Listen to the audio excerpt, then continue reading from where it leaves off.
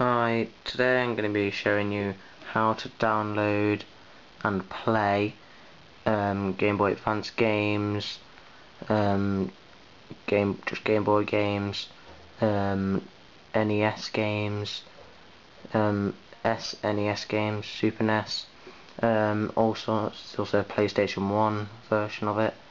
So what you're going to want to do is go into Market, search.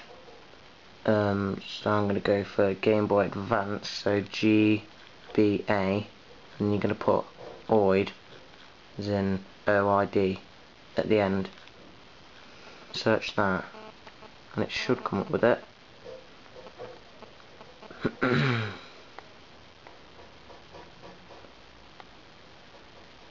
GBA OID. Well, I've got it in my apps already, so, and it should have a picture of Game Boy Advance. Yeah, so anyway, or it can be if you want a Game Boy Advance, just a normal Game Boy one, just type in GB OID. So once you get that, it will just be the thing to play it on. So now what you need to do is you need to go and download some ROMs. Now there's a lot of apps to do this with, but I find the best two are either ROM Gripper or Emulator ROMs. So what you're going to do is go into one of them. This is Emulator ROMs. You can search for one, but I'll go into GBA. And there's lots of different genres.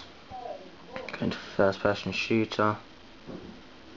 And also, if you can't find it on the app Market, the emulator, it's got a link here to the most common ones. So if you just type that out, just go straight to the Market if you can't find it. So let's get Silent Scope. Well, I've already got that, but it will come up with download there, and then once that's there, it will come up with play there.